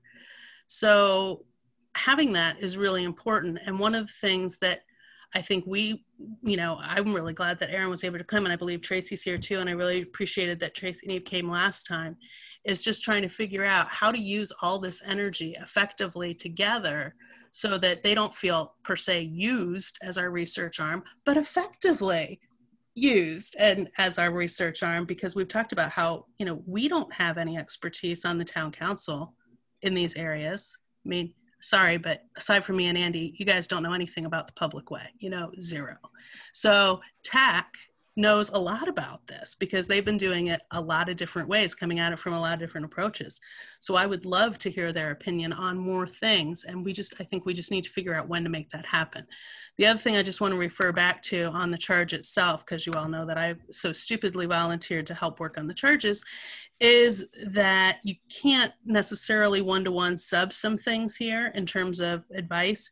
But the one thing that's really missing from the TAC situation, that is something that is not their fault, it has existed since time began, to the best of my knowledge. Maybe we'll find a select board member who's 87 years old who remembers it differently. but is that no one has ever fulfilled bullet point 2 in the TAC charge, which is to establish and periodically update a work program that tracks all these things that Aaron so carefully described in terms of how stuff just constantly comes in, right? Somebody calls the town manager, somebody calls public works, somebody calls the town engineer because they know him, somebody calls the town councilor, I want a stop sign, I want a speed limit. There's zero process for managing that. There never has been in the 20 years I've been involved in town government. So understanding from TAC what they think would be helpful that way, and then maybe some input from counselors who've already been getting requests like that as to how that would work, I think there could be some incredible synergy here between TAC and TSO, and then eventually the town council to actually implement the things TAC wants, because TAC can't really do much of anything in the end without having town council support or the town manager's support. And so we want to make sure that they're going to get to their end goals, but we also, I think, want to make clear that we have a place for people to go with those concerns, because otherwise people are, again, going to start coming to town council saying, I want a stop sign, and we don't know what we're going to do with that. Thank you, Alyssa. Did you want to respond to that at all, Aaron, or?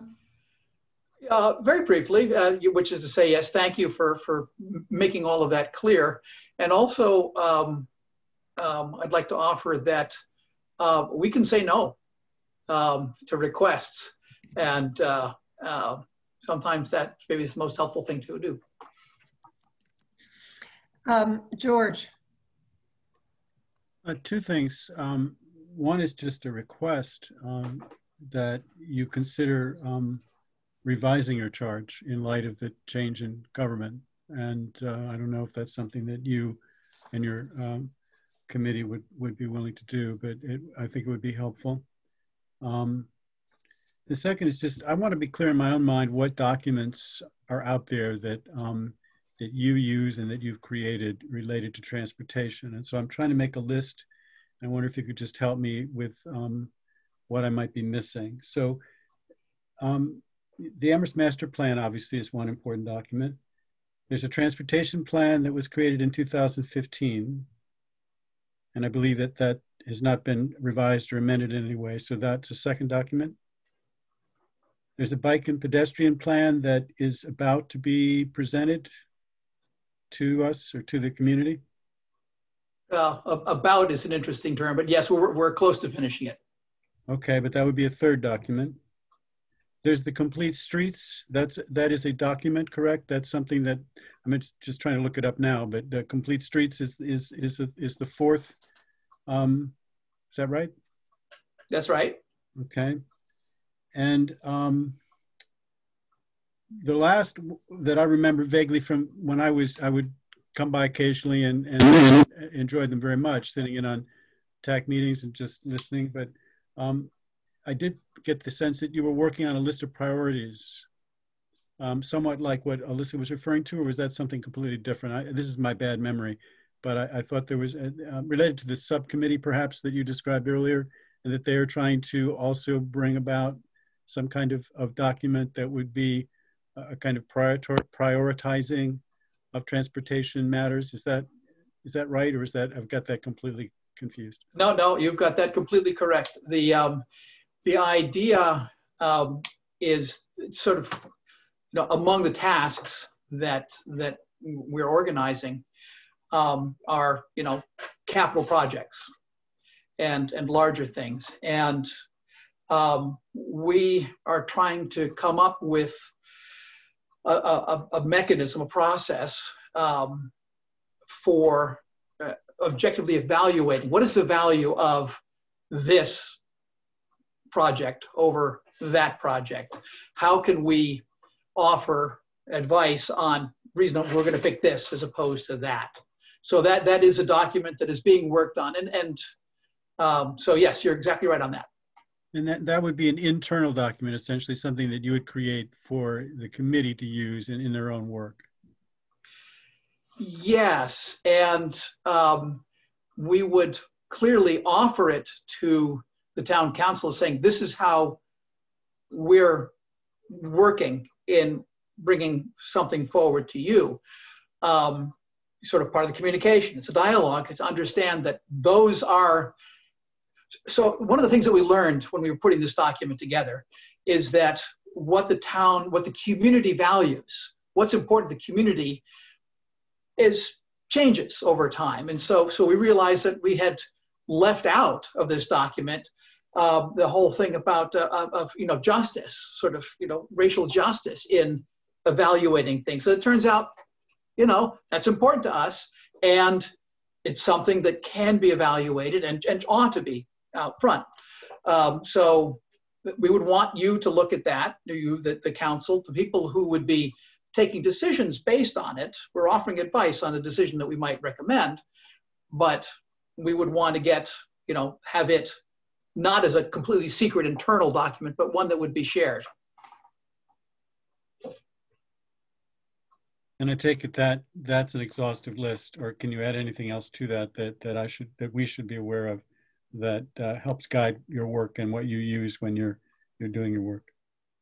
Those 5, I've got a list of 5 things now, 5 documents. Yeah, well, I was wondering, okay, which list? The list on the prioritization? So, no. These are the documents that basically define the domain that you work in. So the master plan, transportation plan of 2015, the soon to be hopefully delivered bike and pedestrian plan, complete streets document, and this document that your subcommittee is working on, which is prioritizing how to evaluate projects.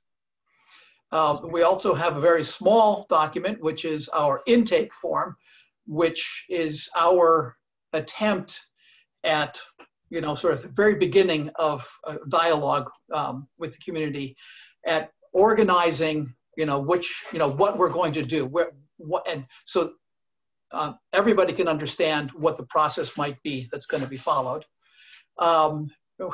We also have the regulations about what you can do with streets. Oh man, that's the one that keeps changing every once in a while, where describing corners and speed limits and signs and traffic intersect, how all of that's kind of stuff. That's a state document. That's a state regulation that is in our world. We also have the sidewalk, the crosswalk guidelines that we put together, where we describe sort of minimum requirements for how crosswalks work. Similarly, we would want to put together one for how sidewalks work. So sort of some, again, guideline. We're not going to build or repair a sidewalk to an inferior or an unuseful, in an unusual way. And the guideline will help us understand, help us communicate what that way ought to be. Also, they're going to be, as we tackle different types of issues over time and understand better what has to be communicated in that dialogue back and forth, I'm sure there are going to be other guidelines and processes that we will end up promulgating. The bicycle and pedestrian plan that we're working on, actually we were able to take advantage of some resources that were available from the Pioneer Valley Planning Commission to be able to, now we've always wanted to do that. It's very important work that we've had, but we were able to take advantage of that opportunity to get a lot of work done. And the step that's left, just by the way on that, is to complete the maps, which we want to do, maybe take a draft within the committee itself, but we have a sense that there wants to be a larger community. I mean, you remember, George, I think when we put all the stuff on the table and we were marking with pens, we think that we'd like to do something like that one more time, just to connect all of those red lines that we began to develop. So not very many documents, but they're quite engaging. Seems like quite a few. I come up with 9. Are you in need of a few additional members to the committee? Are you down a couple? I believe we're down one seat. I believe. I have to double check that. Yes, there's one vacancy. Hi, Guilford. Thank you. Yeah, as we're talking here, it's actually, I felt like it is kind of exciting because one of the things that, you know, one of the problems that this committee has had is just like capacity to put in the kind of work that we need to do on some of the larger issues, the larger town-wide issues. And, you know, the possibility of our farming out some of our work to TAC, or to at least ask TAC to come to us with a recommendation about something. Like, for example, you mentioned the town-wide speed limit change possibility. You know, that's on our list, and that's on your list. So that would be something where it's a big chunk of work to do the background work necessary to look, you know, to look at best practices, or to look at what other towns are doing, which ones have adopted a lower speed limit, etc. But that would be, in my mind, wonderful to be able to go to TAC and say, could you come up with a recommendation about this, or could you do the background work on this and come back to us with a recommendation, or at least a report. Yes, exactly. We'd love to do that. Maybe the only thing that we're anxious not to take up is parking downtown, but otherwise, absolutely. Dorothy?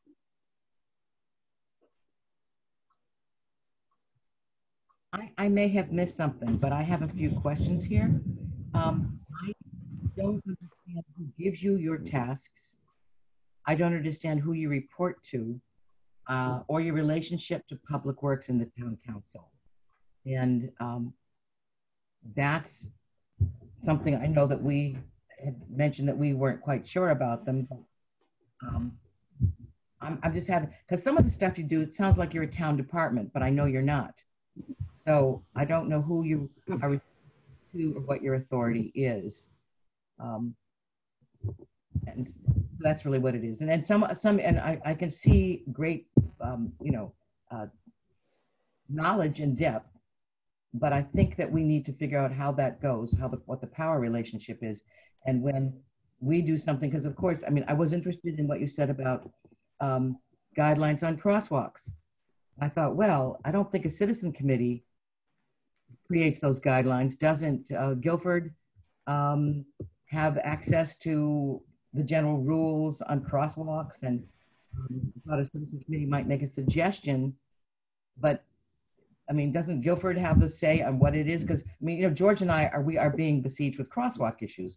So crosswalks is something that we're thinking about, but I don't quite know how we and you and Guilford work together on this.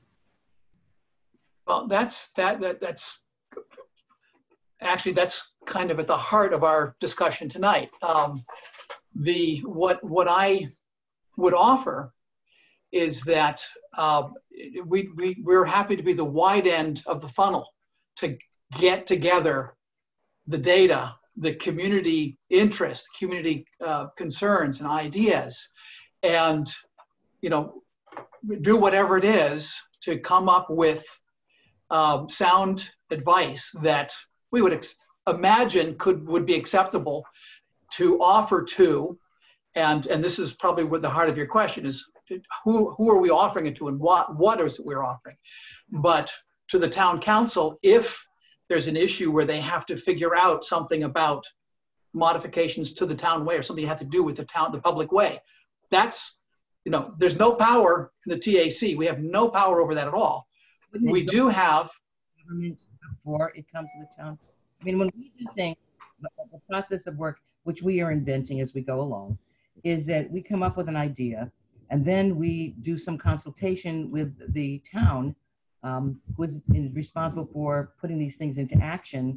and then we argue amongst ourselves and hopefully come together with an understanding, and then the town does the work and carries it out. But am I wrong on that? No, that's quite right. And I'm not interested in getting in the way of the argument. I am interested in the resource of the TAC engaging with the communication to you, so that when you're making that argument, you have some basis in whatever it is. Is it state regulation?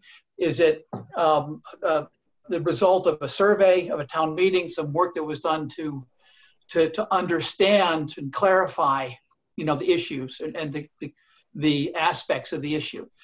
So that's one. So that our, advice would be to you, as Darcy suggested, hey, we have a question about speed limits in town. How do we think about this? Well, we can do the work. We can do whatever it is and offer you at least the seed for the discussion that you'll have amongst yourself. Also, I see as you read the charge, and it's kind of a kitchen sink charge, everything is in there. There is advice that we offer to Public Works. Guilford has, how do I decide what to do first? Okay, this was an important question. And we're trying to answer a way of answering that one in a way that you, in your direction of the Public Works, would find is acceptable. You could change your mind. I mean, it's okay to reorder things that we're going to suggest, but at least we want to offer the mechanism for giving a sound, objective decision. And then, there's going to be advice. We have been pecking away at wondering what a policy for shared bicycles would be. What happens when Lime shows up with 2,000 scooters the way they have in some places? Will we want to think about that? Well, maybe. This is kind of in the future. We've got that. We've thought about it. We've got some stuff. And if there comes a question, we can answer that. So there's no idea that there's a power that we are assuming. But there is an idea that we are a conduit, a way of communicating, a way of collating ideas that have been communicated from the community to you, to the town manager, to Public Works. Thank you. I'm just doing a time check here. It's 8:15. I don't. We talk long, I know. No. This has been great. I think that generally speaking, I think it's just valuable to have this conversation with the Transportation Advisory Committee, just so that we can think about how we're going to work together. I don't necessarily think that we need to be taking any particular action, but I would kind of like to wrap up the discussion for this meeting, because we just have to talk about our future agenda items. Does anybody else have any final thoughts? I see some hands. Paul wants to say something. And I do say I would really like to hear from Guilford and Paul. Okay, let's hear from them. I do recognize Alyssa had her hand up first. I'm not sure if that matters. Alyssa, would you like to speak first? I would, only because then it won't sound as much like I'm criticizing Guilford. Hi, Guilford. So, to reiterate what Aaron and Dorothy just said, TAC has no power. It is zero power, except the power that the town manager gives them by appointing them and by not revoking their appointments and by rewriting their charge or not rewriting their charge, and that the town council gives weight to their things to say. So that's why we're saying, let's make this an effective team effort here, because we have all this potential work that they could do and that they are doing. And so they're not a town department.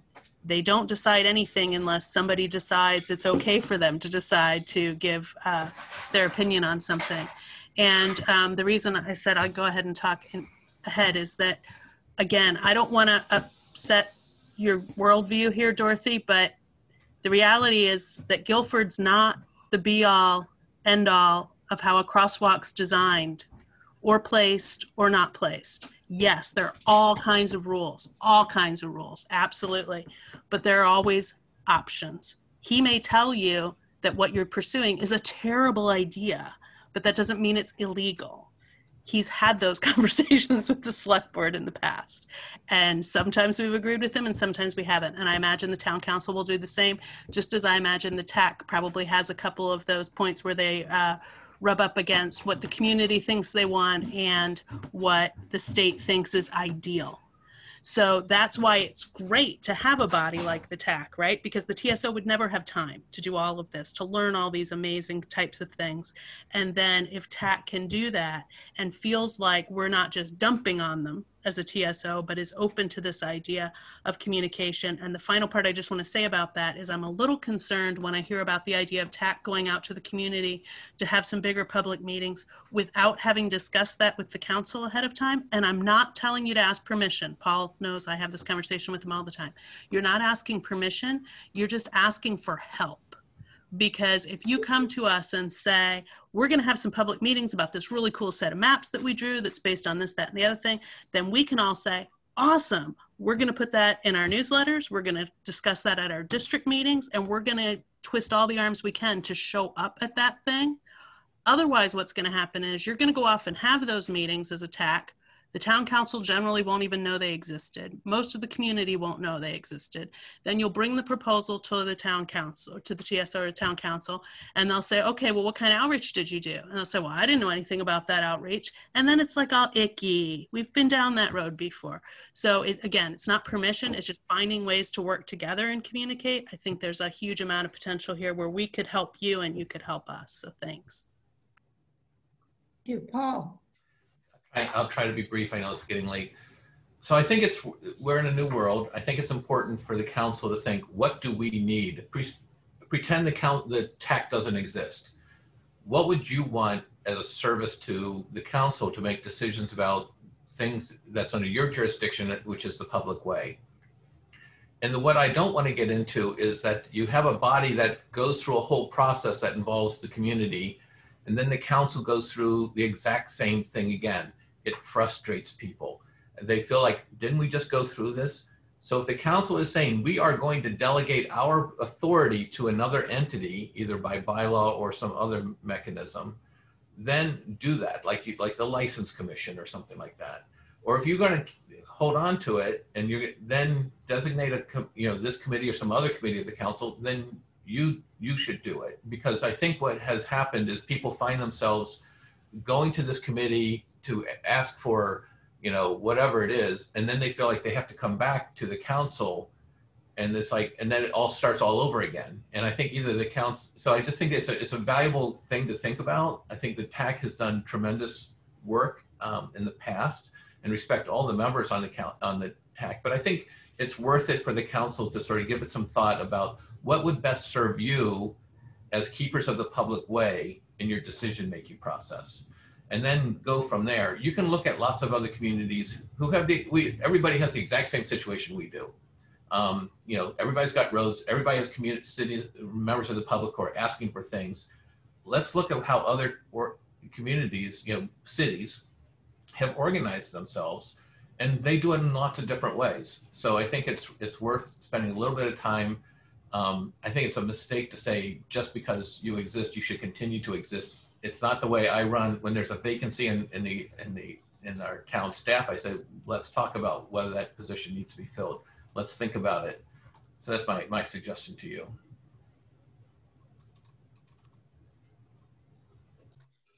Alyssa, you already spoke. Is that it? Guilford, did you want to say anything? You're muted.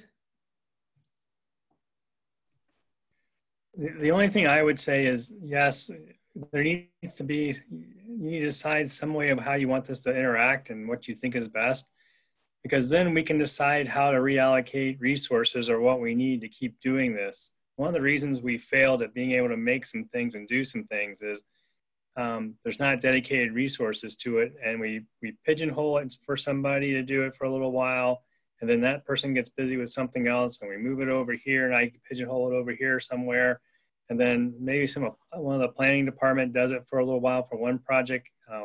One of the planners was instrumental in working with the Pioneer Valley Planning Commission and the bicycle thing. She's doing other things, and she has other things on her plate.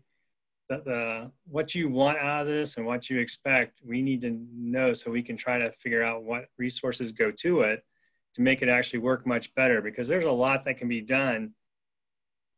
There's a lot that could be done that's a lot simpler than what's being done now, I guess is a good way to say it.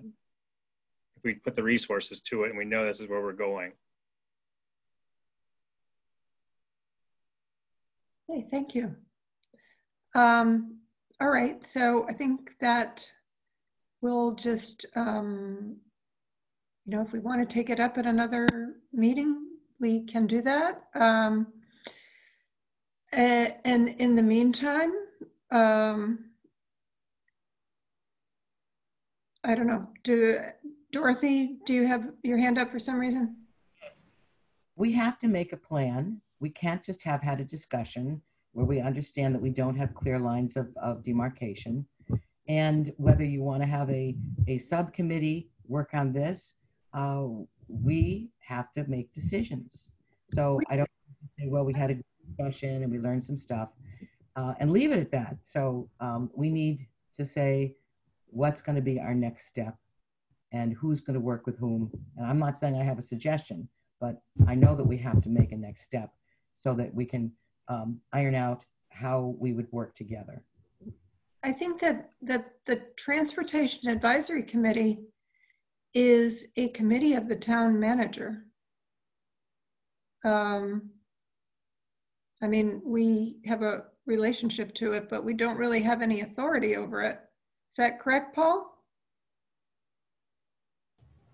Yes, that's my understanding.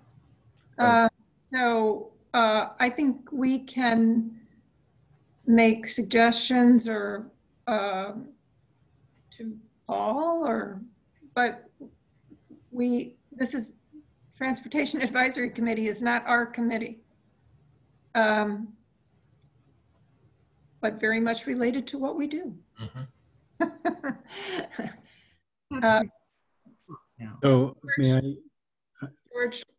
Thank you. I don't know where this conversation will take place for the council if it doesn't take place here at TSO, at least to start. I mean, we could put it on the council agenda, and I'm sure that would be a lot of fun. So why don't we, I think Paul has not put out a challenge, but he's basically said, what do you want? Do you want to give up some of your authority as a town council? What is it that you want? And so it seems like, I mean, Dorothy and I have some questions or issues that we're wrestling with. We're going to be reaching out to Guilford, but I think it's a conversation we as the TSO should have and see if we can come to some agreement as to what it is that we want. Do we want to recommend to the town council that some of our authority be handed off to an entirely different body, not necessarily TAC, but whatever? Do we want to create some other body and give them authority over the public way?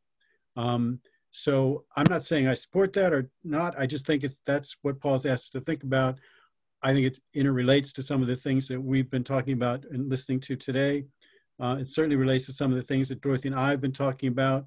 And I think we as TSO, at least for a few minutes next time, hopefully or soon, should have this conversation amongst the five of us and see if there's any consensus agreement as to how to proceed. So I would hope this would be on a future agenda. I would like it to be on the next agenda if that's possible. I'd like to continue this conversation amongst the five of us. I'd like to take up Paul's suggestion and see what we all think. I'd like to have us just talk about what we see our relationship with TAC to be, because I don't think we've really gotten to that. We don't have time for it now. And again, I'm just going to put in this little request. Again, I would like to see TAC rewrite their charge in the face of just the fact that town government has changed. When I read it, there's certain things that simply don't apply. There's certain things that simply write, and it would be helpful. I can't rewrite it. I don't have that, it's not my role, but it would be helpful if you would consider rewriting it so that it represents the world we live in, at least in terms of the charge. But we as TSO, I think we should talk about this next time. And I'm getting that the rest of the committee would like to do that. Conveniently, we have almost nothing on our agenda for the next meeting. So I think that that would be a good time to do that. All right. Moving on, thank you so much for coming, Erin, and engaging us in this discussion. Well, thank you indeed.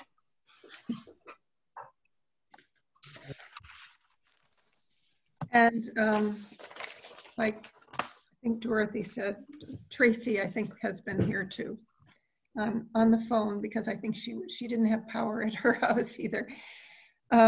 So we just have minutes. We have, I noticed that we never adopted our August 20th minutes. For some reason, they just got lost. And the minutes from the last meeting. I think we need to do them separately because I can't vote on the last minutes. Have people had the chance to look at them? Yes. There's a typo on August 20th, first page. Black Youth Leaders Group and defund. It's just a typo. Should be there's a U where there should be an E in the word defund. Okay, I can fix that. Any other comments? Okay, I move we adopt the minutes of August 20th, 2020 as amended. I second. All those in favor? Alyssa? Abstain. Darcy, yes. Dorothy? Yes. Evan? Yes. George? Yes, sorry, yeah. Oh, that's 4 and 1 abstention. And I move that we adopt the September 24th, 2020 minutes. Second. All those in favor? Alyssa? Abstain. I am abstaining too. Dorothy? Yes. Evan? Yes. George? Yes. Okay, so we got 3 and 2 abstentions. Okay, the announcements, nothing unless anyone else has any announcements. Next meeting agenda preview. I updated the work plan, which is in the packet.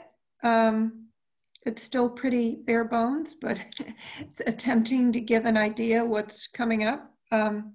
Like I said, we're going to have the Community Safety Committee appointments at the next meeting. We can put TAC on for the next meeting.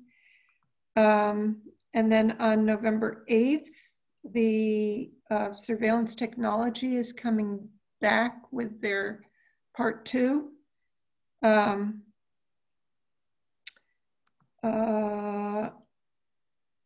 I did wonder whether we want to hear from Guilford at some point on the townwide parking proposal. Is that something we want to schedule? Well, Darcy, both Dorothy and I are going to reach out to Guilford and follow up on that. And so I think we will sound him out on when we would be ready to bring that. So I think if you'd let us do the initial outreach, follow up basically on what we had on his email to us. Sure. And otherwise, Does anyone have any other items that you want to put on future agendas? Dorothy. I had mentioned the question of broadband. I'm not ready to bring it up yet, but I wanted to see if there was anybody on this committee that wanted to work on it with me. I did. I put it on the list on the work plan. Did you see it there? No, I looked at everything, but I didn't look at the work plan. So we can put it on an agenda when you're ready, Dorothy. Alyssa? I just, two quick things. One was, I don't think the work plan's in the public packet. I could be mistaken, but I don't see it there. And so it just seems like we might as well include it there too, mainly because I hate SharePoint. So I mostly use just the public packet because I want to see what the public's seeing. I only feel like confidential stuff needs to be in SharePoint. But aside from all that, so we could probably publish that more publicly next time.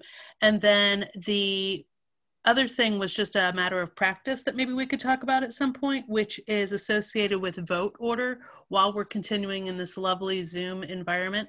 Not that I don't mind that I mind putting my vote first every time, but I know that we do rotate it in council, and I just wanted to see if TSO wanted to briefly discuss whether or not they wanted to rotate that as well, so that there wasn't always one person that went first. Yeah, I could see where that would put you in a hot spot, Alyssa. I would be glad to do that and hope that I could handle it and remember what I did the last time. So, George? I don't have any suggestion. I think it's a perfectly reasonable request. You could always just do reverse alphabet. You could start in the middle. You could just mix it up. I don't know, but it'd be just random. Right. It'd be a surprise each time. Put me in the hot seat, for instance, in today's vote. Not that it made any difference, but I was glad to have Alyssa go first. Yeah, it's a little too rote to do it the same way every time. So that's all I have. Let me just check and see if there's any public comment. No. I'll wait a second. Oh, we do have a public comment. All right, so I am going to, this person is on the telephone and I'm going to bring him or her in. And if you could just identify yourself.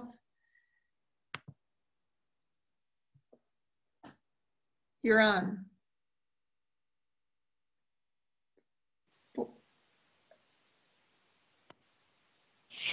Hi, this was Tracy Zapian. I had connected online earlier, but it kept coming up with my work login, and so I gave up on that. But I just want to take, Aaron had decided to make the presentation to the TSO tonight about the TAC, and I just wanted to add a few comments. And I understand you are going to take it up again, so I don't really want to take too much of TSO's time, but George had asked some questions about like what were the documents that the TAC created. And I mainly had some comments just about this complete streets policy. Like the complete streets policy is not just an internal TAC document, it's a document that was developed by TAC with staff support and then adopted by the select board, I believe in 2018. And I work for the State Department of Transportation and the Mass DOT, and Mass DOT has a complete streets program where they ask communities to have like different levels of tier in terms of their commitment to complete streets. So by adopting the complete streets policy, Amherst achieved tier 1, and then to get to tier 2, which allows Amherst to be eligible for funding, it actually needs to create both a prioritization plan that's been submitted to Mass DOT for approval, and also a pedestrian and bicycle network plan. So Aaron, in his remarks, he had suggested that some of the prioritization plan, which is going to be an internal TAC document, but it actually would also be something that would be adopted, or at least, reviewed by the council and then also submitted to Mass DOT for approval. And then the town would be eligible for that. So, most of our documents do sort of come back to the council, so they're not just for internal review. But thank you. Thank you. Thanks for your comment, Tracy. Okay, looks like no more comments. We don't have any items not anticipated 48 hours in advance. So I think that's it for tonight. So I declare this meeting adjourned. Thank you. Thank you. Good night.